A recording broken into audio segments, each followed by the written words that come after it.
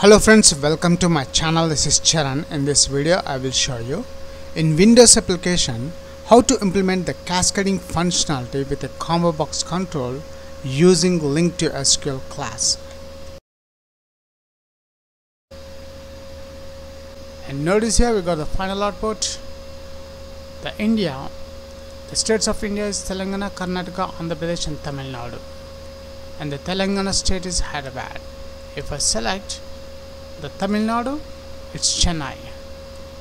I'm selecting the country name USA. The states of the USA is in that Combobox 2. Now I'm selecting the New Jersey state and the city name. Australia, Queensland, Brisbane. If I select Victoria, and the city is the Melbourne. If you are a first time visitor to my channel, please subscribe to get the latest updates. Before writing the coding part in Windows application, first we'll check the tables and the column names. For this demo purpose, I have taken three tables. The country table, the first one, which contains two columns, CID and CNAME. The CID column is the auto-generated column, and the second column is the CNAME, which is a country names, which contains three countries, India, US and Australia. Now the second table is the state, which contains three columns, SID, SNAME and CID. SID is a state ID, is the auto-generated column, SNAME is a state name, and the last column is a CID, which is a city ID. And notice in state table the CID, and in country table the CID column. The CID columns is the relation between these two tables. And the last table, which is a city, which contains three columns again. The first column is a city ID, is the auto-generated column, city name, which contains the city names, and the third one is the SID. In the city table and state table, the column common name is a SID, the city and state. Now let's open Visual Studio to write the coding part.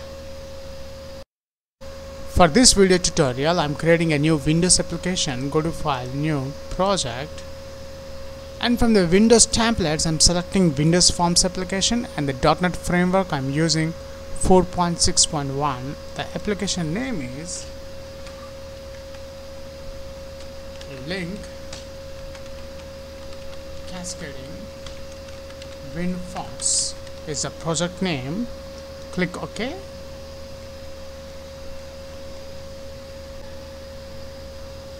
And the Windows application is created successfully. Let me expand this form on design page. After that, in the Server Explorer under Data Connections, I'm adding my database name. Right click the Data Connections, Add Connection. I'm adding SQL Server name is. After adding SQL Server name, now I'm selecting the database name. SampleDB is my user database. Test connection is succeeded. OK. And here we got the sampledb.dbo is added under data connections. Now the next step, open Solution Explorer. Now in this project, I'm adding Linq To Sql class. Right click the project name, add new item. From the C# items, I'm selecting Linq To Sql class. I'm not changing the name of the class.dbml. Click add, and here we got the data classes 1.dbml. Let's open Server Explorer and expand the database sampledb.dbo. From the table objects, let's expand the tables folder. Let's drag and drop the country table.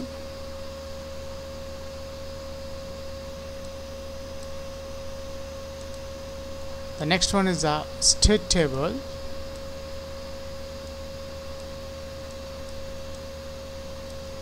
And the last one is the city table. After adding the three table objects on this DBML, now switch to the design mode. Now in this form on design mode, I am adding three Combobox controls, one for the country, second one for the state, and the third one for the city. let's add those controls.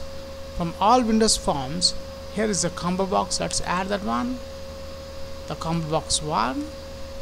Let's expand that one.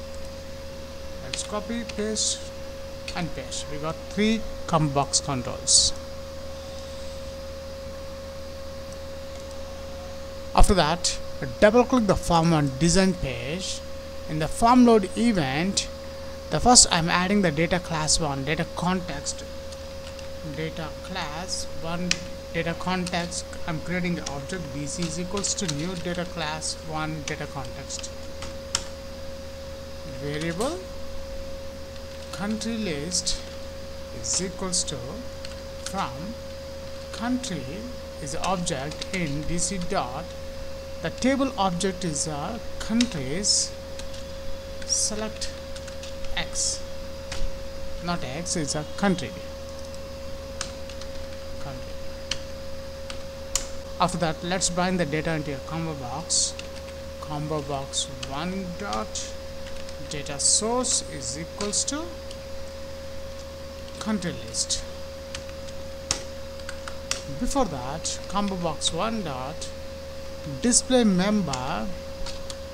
In the display member, I am adding the country column name, CNAME,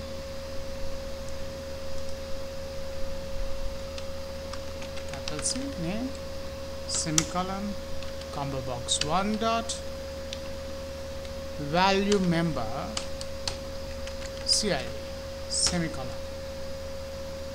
That's it. We have binded the country table into this combo box 1. Now, before adding the state and cities into a combo box controls, first we'll check the output. The country table is binded into the combo box 1 or not. Start.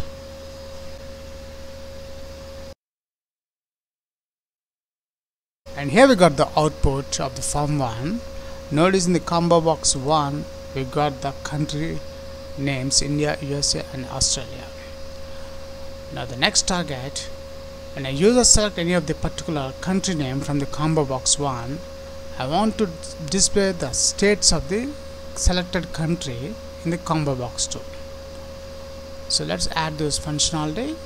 Stop debugging, switch to the design mode, double click the combo box 1. It will generate the selected index changed event. Now what I'm doing, I'm adding this data context class about the form level. Variable state list is equals to from state in dc dot. The object table object is the states, where state dot the column names in the country and state. The CID is a column name is common.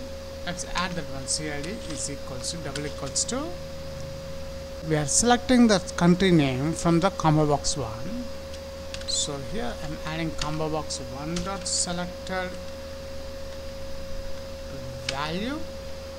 And notice here we got an error. The operator double equals to cannot be applied to operands of type int and object. So let's type convert the object into int, convert dot to int 32,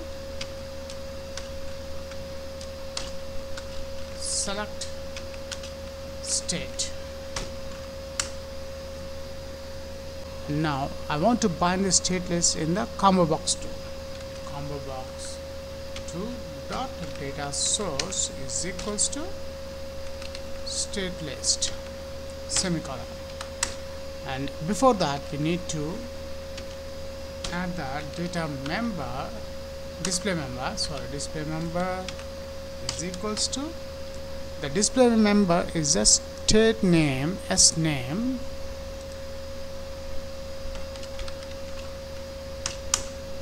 combo box 2 dot value member is equals to SID. Now the last one, we want the city of the selected states. Double click the combo box 2, it will generate the selected index changed event for the Combobox 2.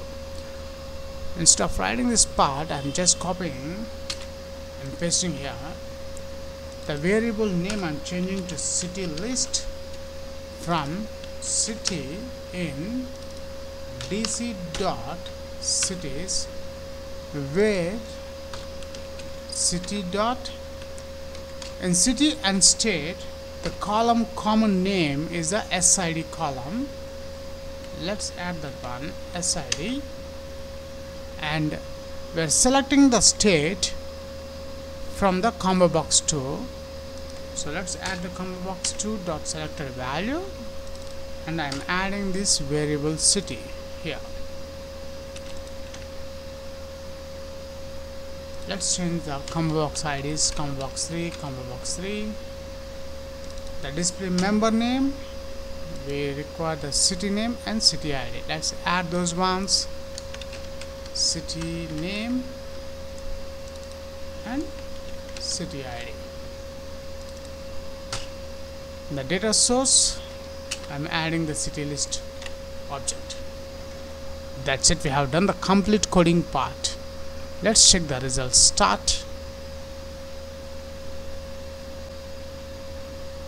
and notice here we got the final output. The states of India is Telangana, Karnataka, Andhra Pradesh and Tamil Nadu, and the Telangana state is Hyderabad. If I select the Tamil Nadu, it's Chennai. I'm selecting the country name USA. The states of the USA is in that Combobox 2. Now I am selecting the New Jersey state and the city name. Australia, Queensland, Brisbane. If I select Victoria, and the city is the Melbourne. That's it.